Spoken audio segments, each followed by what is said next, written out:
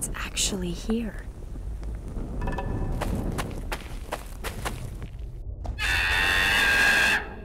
Whoa, was that one of those things?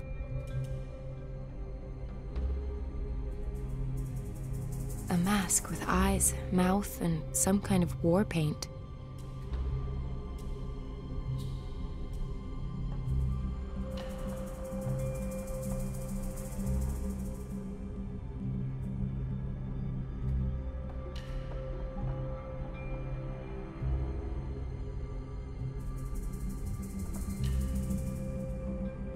A mask with eyes, mouth, and some kind of war paint.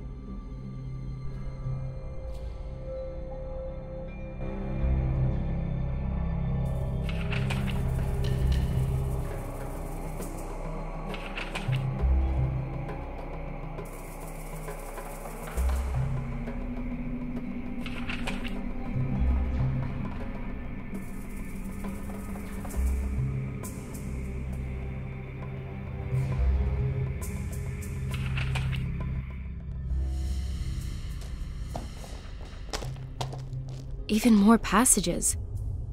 Really does seem to be more extensive than I first thought. There's a mask hanging on the wall here as well.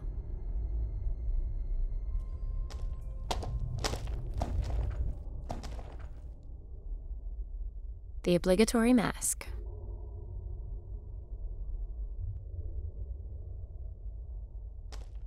Looks different from the other rocks. What is it?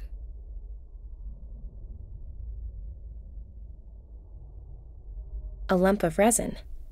Supposed to burn like tinder.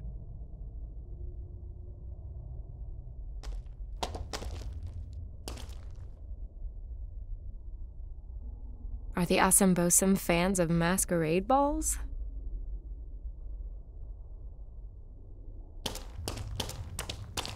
It's like some kind of graphic novel. The story begins with a man choosing children from a large group. They follow him into a cave, and the door closes after them. The children continue to live there while the man teaches them to fight. The man also gives them food, and so the children gradually grow into men. But what is that? The children seem to change on the way. Their arms become longer, and they get great big fangs like predatory animals. Pretty gruesome.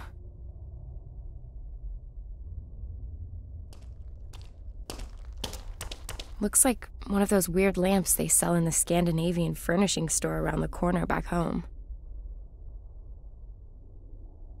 I feel like it's there for a reason. Best leave it alone for now.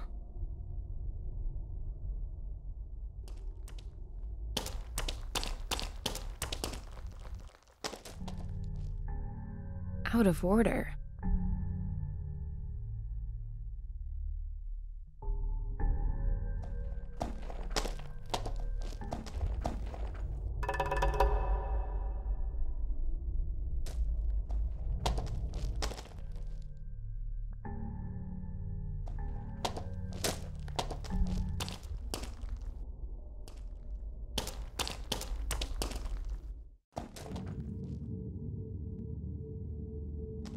The obligatory mask. It's secured by chains to the cave roof. I feel like it's there for a reason. The poor children. If I only knew how they were changed, they'd make the story of the century. Perhaps the professor knows the answer. If he's still alive.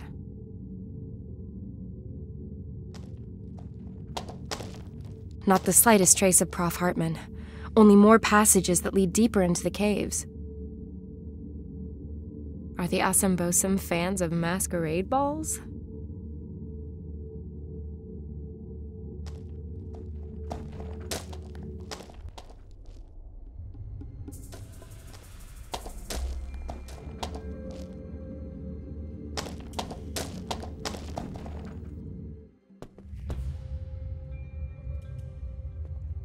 Poor children.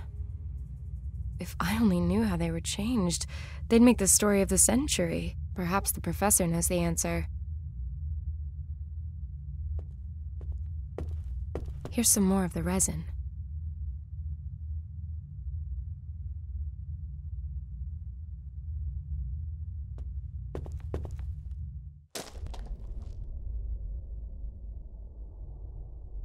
Are the Bosum fans of masquerade balls?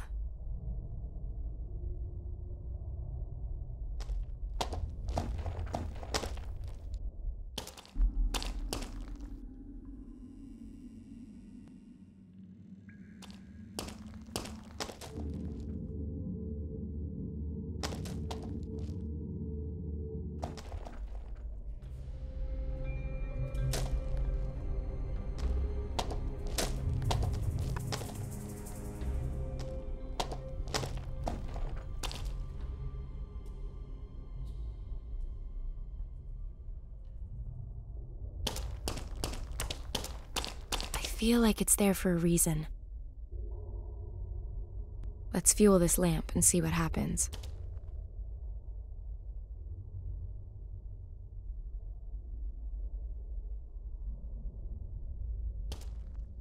The resin's burning.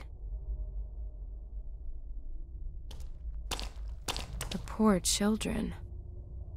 If I only knew how they were changed, they'd make the story of the century. Perhaps the professor knows the answer. If he's still alive.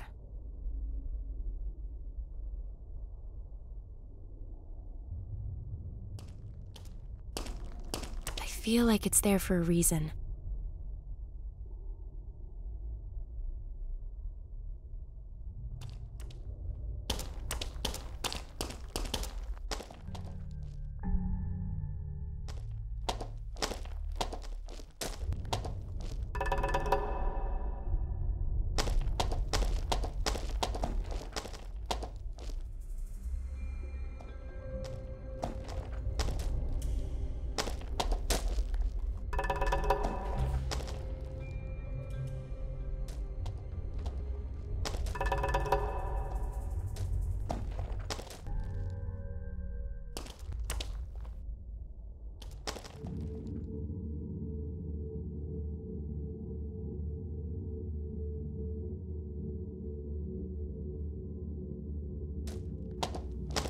Let's fuel this lamp and see what happens.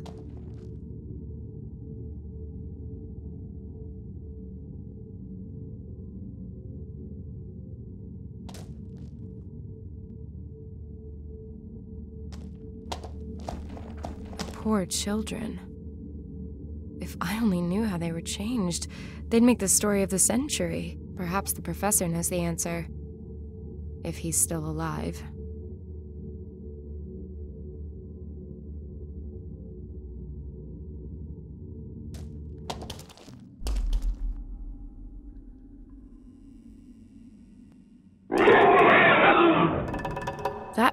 But was that an animal? Or a human? Or...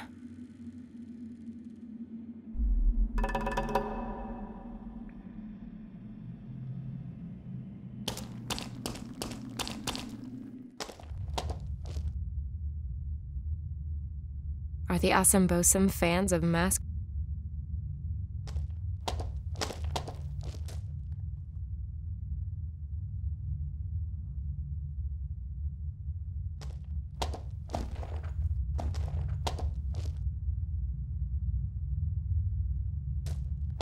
Looks different from the other rocks. What is it?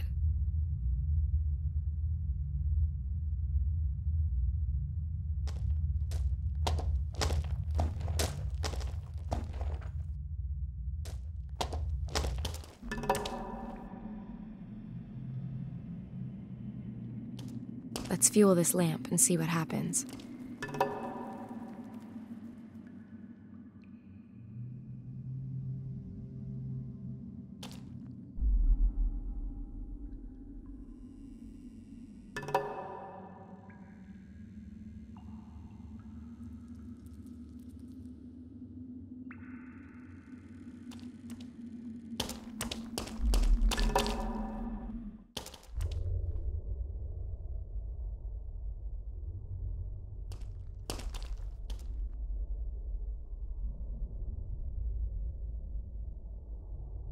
What is with all these masks?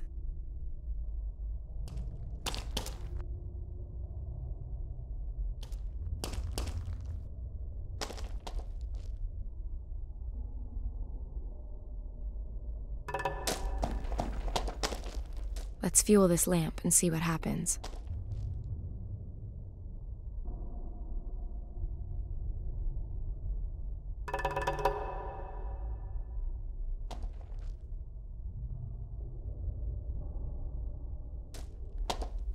The poor children. Perhaps the professor knows the answer.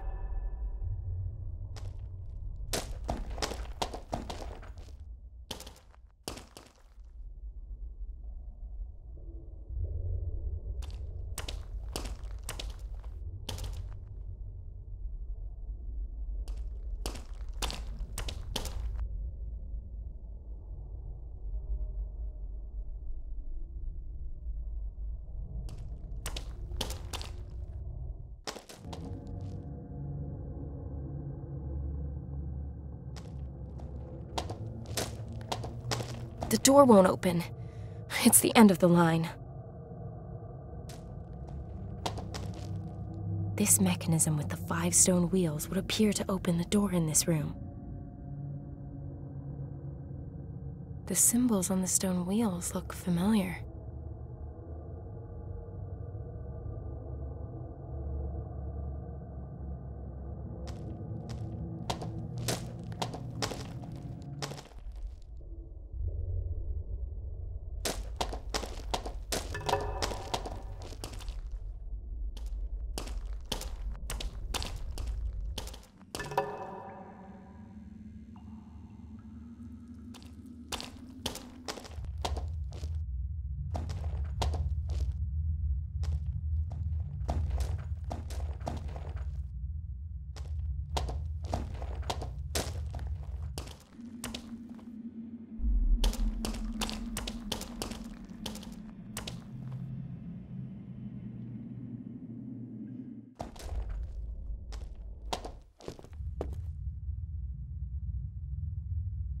Let's fuel this lamp and see what happens.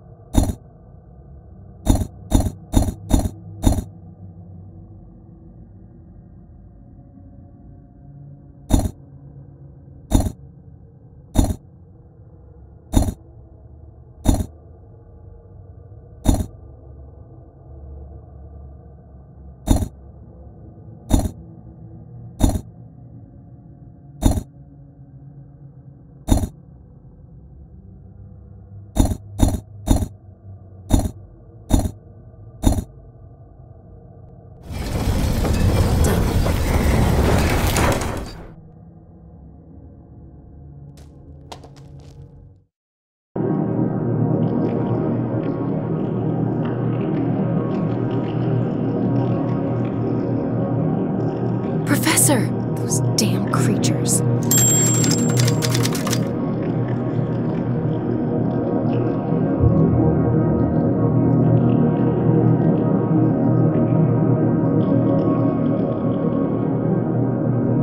I have to drive the Bosumtwi away to be able to get to the professor. They are cute, in a Lovecraftian sort of a way. But no hugs today. I wouldn't like to make myself any more obvious to the Bosumtwi. I don't think the ritual protects me from being eaten alive.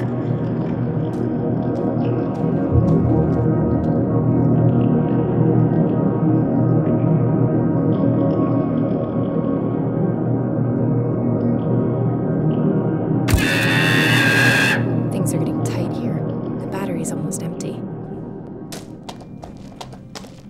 Herr Professor! Professor Hartman, can you hear me?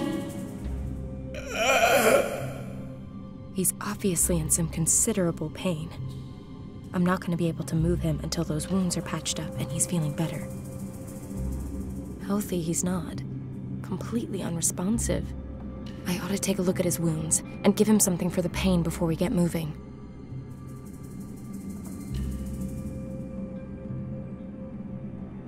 Here, get these down, you Prof.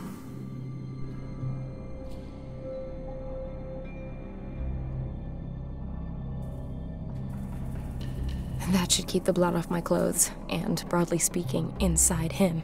At least until I get him out of here. That will have to do until we get back to the mission. Looks like Sister Sam has done a good job. Don't worry, Professor. I'll get us out of here.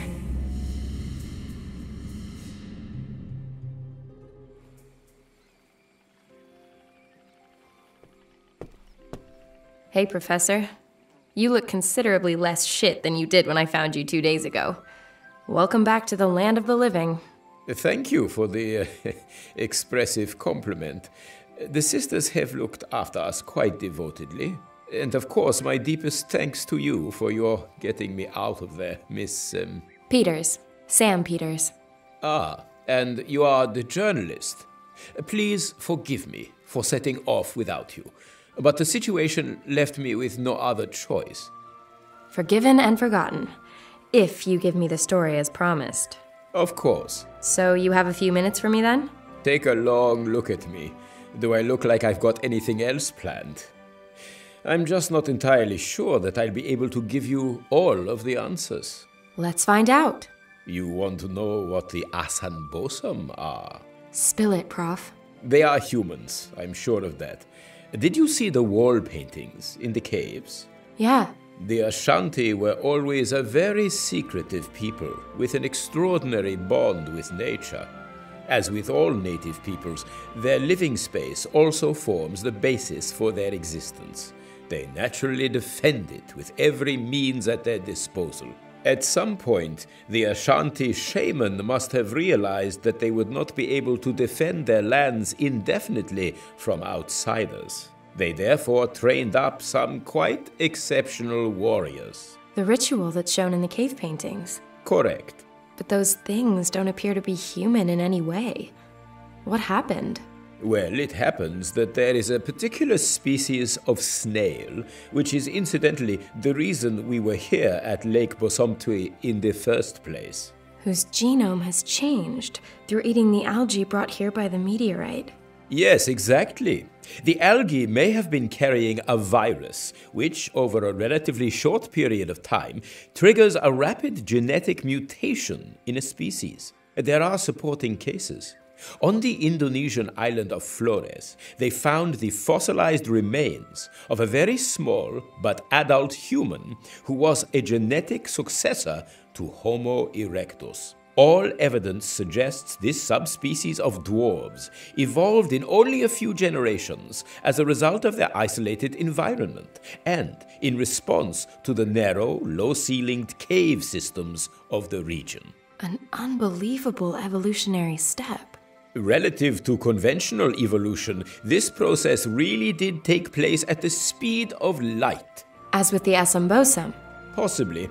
Perhaps, as with the snail and the algae, the virus is the explanatory factor across all these examples. How far does this go? Perhaps the shaman knew that the algae possessed some form of mutational capability and raised his warriors on it. The terrifying result you've witnessed firsthand. Then these warriors are designed with the sole purpose of keeping outsiders like us away. That is my interpretation, yes. And what about this disease they carry? That, alas, is one of the questions I cannot currently answer. The Bosum themselves appear to be immune to it. Perhaps it's a further defense mechanism. Do you think that they killed anyone? No, at least not directly. The evidence so far suggests they were designed to keep potential aggressors at bay, not to actively eliminate them. So what now? As snail research goes, Professor, this story is more sensational than most. That may well be the case. But? The shaman and the Ashanti have only been acting in the best interests of their people, and in perceived self-defense. And that justifies their turning children into monsters? We don't have to approve morally. But does morality apply in the case of survival? Doesn't every nation do reprehensible things every day in the name of survival? Clearly, we are not the first Westerners to come here, and I doubt the intentions of all such visitors are as benign as our own. In this special case, I have to ask myself, even as a scientist, is knowing the answers more important than doing the right thing? Answers are what we're paid for. Then I hope never to see the day that we run out of questions. Do what you think is right. So, I have to make a decision. Should I go ahead and publish the story?